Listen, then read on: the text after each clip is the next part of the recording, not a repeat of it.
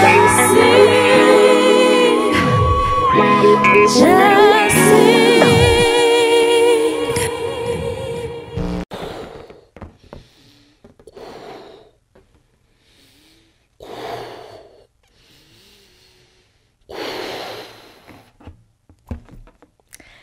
Two terms I wanted to explain to you today. One is subglottal pressure and the other is supraglottal pressure.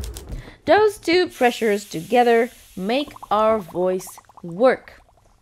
So before I go into the concept of how they work, I'll just explain what those names mean. The glottis is the area between the vocal folds, and therefore supraglottal is above the vocal folds and subglottal is beneath the vocal folds. And that's that. Now let's understand the how. If I blow air between my lips, comfortably and slowly, exhale and then inhale slowly and comfortably. It's all very nice. Now do it again, but this time when you inhale the air really fast. So start by exhaling and now inhale really fast. What happened? Your lips came together. And this is part of what brings the vocal folds together when we sing. We need a minimum amount of air pressure beneath our vocal folds, meaning our lungs, if we want to produce sound. The air is like the engine that starts the sound production.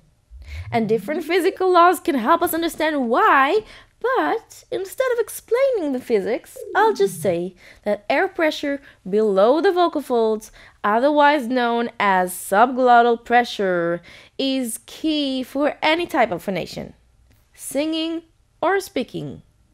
That's why breathing, support, and air management became such important subjects in many vocal techniques. If you want to increase the air pressure in your lungs, you need to decrease the lung volume. Or if you want to increase the air pressure inside a balloon, you need to decrease the volume and squeeze it a little bit. And that can be done with my hands, or if I'm talking about my lungs, I can do it with the diaphragm or stomach muscles pulling up.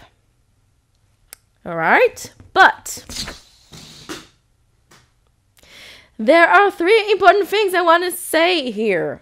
One, according to research, the well-trained singers don't rely on subglottal pressure as much as untrained singers. In other words, a well-trained singer needs less subglottal pressure. This shows that while minimum pressure is necessary, there is no immediate need to push the abs and increase the air pressure inside the lungs. Second thing, we have a unique set of muscles in our larynx that assist the vocal folds doing their thing.